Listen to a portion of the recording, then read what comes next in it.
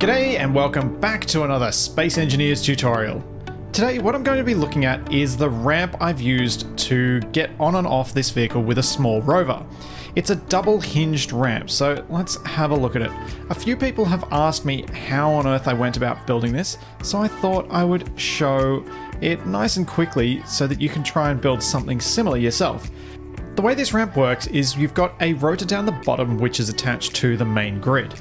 You've then got a nice long piece of ramp which then attaches to via a rotor part to a pair of rotors which are on their separate own grid. They are completely separate from any piece of the ramp. There's then another rotor part which attaches to the final piece of the ramp, and you can continue this design as long as you like, at least until the rotors lose strength and the whole ramp just collapses because you've made it too big. You can also see that on the far side of the ramp there's another pair of rotors, and that's because I've mirrored this design just so that it is symmetrical. That second pair of rotors is completely non-functional. They're just there for looks. They are switched off and do not provide any power to the function of this ramp at all. So let's go through the building process of this ramp so that it makes a bit more sense. What I've built here is a replica of what I have at the back of this large rover. There are some airtight hangar doors, and that's the entrance to our hangar proper. But we need this ramp so that the wheeled vehicles inside can get in and out.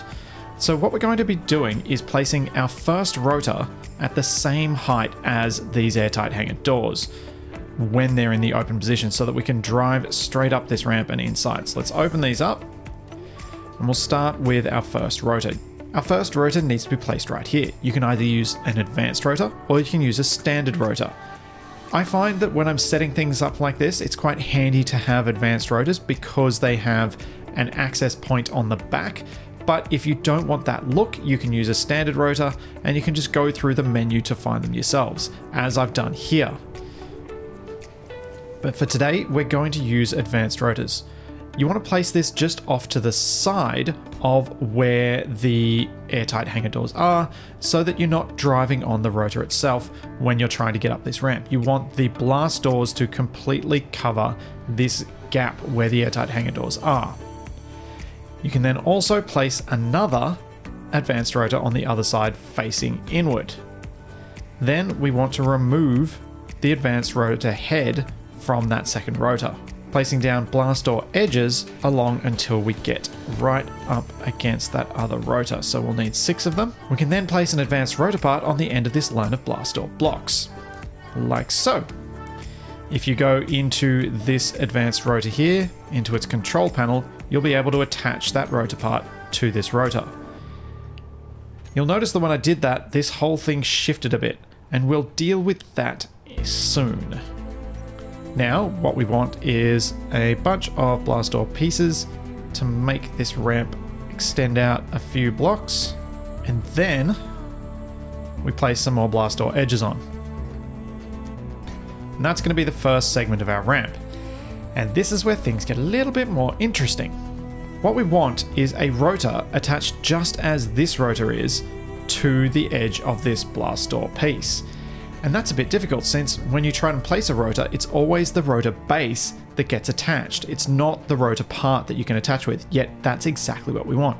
So the way that I think is easiest to do this, and this isn't the way that I did it when I built this originally, but I've since thought of a much better way, is to do this. You place down an advanced rotor. Oh, we might need to remove those as well.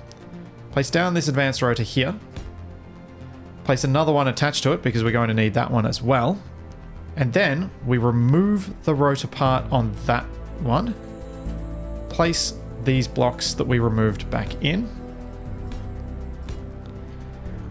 Place a rotor part on here, and then we should be able to access that advanced rotor and tell it to attach. The way we can tell which advanced rotor it is that we need to use is by looking through this list. You can see that when I click on 2, 3, and 5, this add rotor head button doesn't light up, but with our advanced rotor 4, it does, which means that it'll have the attach button and it is now locked to this grid. We can now remove this scaffold that we added, and you can see now that we've got these 2 blocks added onto the end of this ramp. Then it's just a case of building some more blast door edges.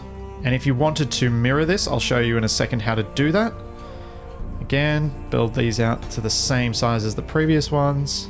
And blast door edge. Now, if you want to mirror this, we're going to need to remove those same pieces that we removed on the other side to give us room to place that rotor. So again, same process as before. We bring this line of blocks down here, place in the advanced rotor, remove the rotor part, add the blast door pieces back in, and then on this blast door piece, we add an advanced rotor part. We then add in our other rotor, remove its part, place these back in, place the rotor part on there, and then we have to attach both of these rotors since neither of them are currently attached to those ramp pieces. So again, going through the advanced rotor list, we can see that this one, the button for add rotor head, is highlighted so we can actually use it, and that means the attach button will allow us to attach that segment. And then this one as well, click attach, and now we can remove this scaffolding. Things will jiggle around a bit as you do this, and this process, despite me doing it in creative, does work in survival exactly the same. Well, I mean, you have to grind things, but the actual process is identical. Then you can add some little decorative pieces in here so that the rotors don't stick out like sore thumbs. And we have constructed our basic door. Now we have to get this thing working. And to do that, what I would recommend first doing is turning off the rotors on one side. If you turn off rotors and you have no braking torque set for them, they then just free spin. So this is the quickest way to get these to free spin. And because I've made these advanced rotors, I can go to each one, select control panel, and toggle it off. I can then go to the next one, control panel, and toggle it off. And there we go. All 3 on this side are now off. Now we need to decide what actions we need from these rotors. From this one, we need this segment of ramp to go from slightly further down, so probably 10 to 15 degrees downward, all the way up to vertical. So if we go into this advanced rotor here and go to our control panel, we'll see that it's currently at 0 degrees. And from previous experience with rotors, I know that when you're facing onto a rotor, clockwise is in the positive direction. So since I'm now behind it, anti-clockwise is positive. Moving this ramp downward toward the ground will increase the angle of the rotor. So what we want is to increase the upper limit, let's say to 15 degrees.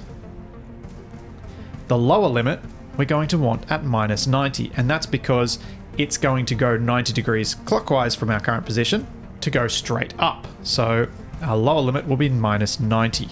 To test this out, we can set our velocity to 0.5 so it's nice and slow and things don't break too easily anyway.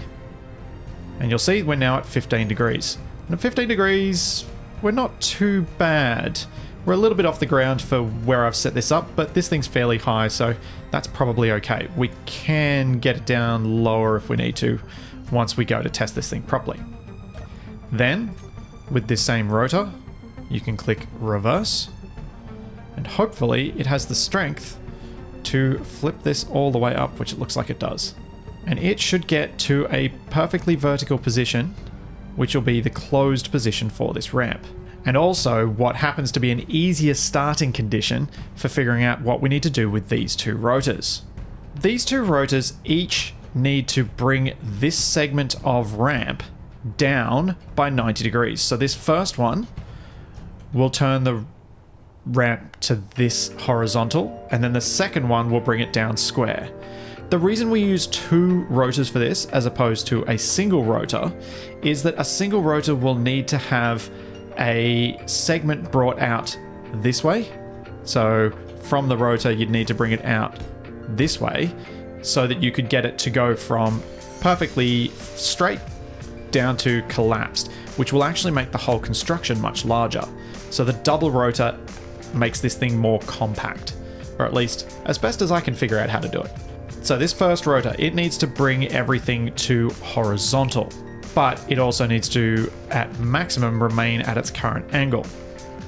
So it says current angle is 90 degrees, and we're behind it and we need it to move anti-clockwise, which is positive 90 degrees further. So its lower limit is going to be 90 and its upper limit is going to be 180.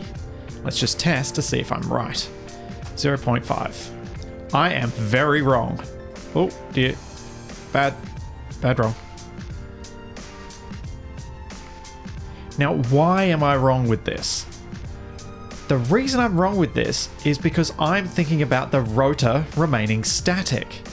In this instance, the rotor doesn't remain static. The rotor is the part that actually moves. The rotor part remains static. So the direction this rotor is actually turning is clockwise from my current position. So what we actually want is an upper limit of 90 and a lower limit of 0.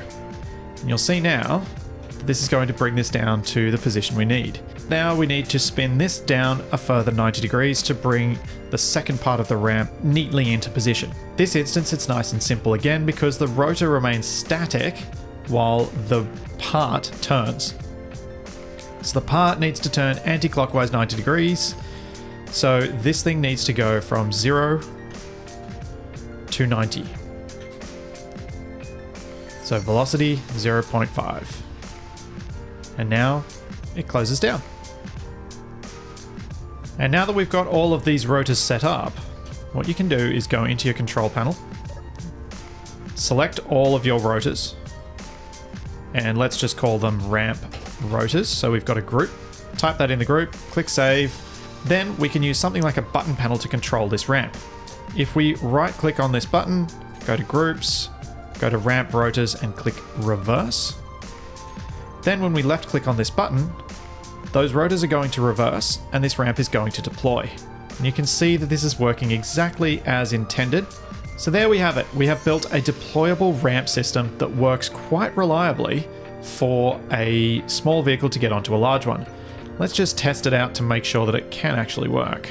You can see here that with it set this high and with the ramp as short as I've built it, this is going to be quite a steep entry to this ramp. And a lot of vehicles probably won't be able to do that, but this one has plenty of power, so we can get up the ramp, through the airtight hangar doors, and safely inside our hangar or inside the hangar of our vehicle. So there you have it. Now you can build deployable ramps like this, all nice and neatly yourself. There is one other thing I should probably point out, which is we should really adjust the offset of these two rotors, because right now, both of these rotors are trying to push this thing into the middle. They're kind of squeezing it in, which if you look from above, it's not particularly visible, but it is slightly askew. So because these are advanced rotors, I know that to get this nice and neatly aligned, I've changed the displacement on both of these rotors to minus 0.2 or minus 20 centimeters. You can see if I control click on this thing to get up the command for typing in our values, you can see it's minus 0.2. And that should give us a nice and slightly less wobbly movement of this rotor ramp. As you can see now, it's a fair bit neater. It's not moving around, it's not shaking around like it was before.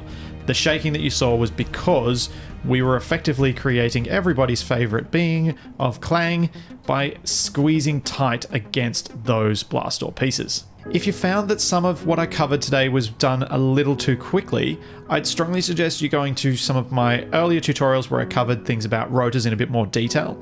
This is more of an advanced tutorial looking at how you can apply some of that stuff related to rotors without going through all of the nitty-gritty along the way. I'm planning on doing a few more tutorials like this, nice short ones that just cover a specific topic without going into all of the backstory, but the intention would be that I've hopefully covered that backstory in previous tutorials. So if you've got any other topics like this one you'd like me to cover, please let me know in the comments. And as always, there's plenty more to come, and I will see you then.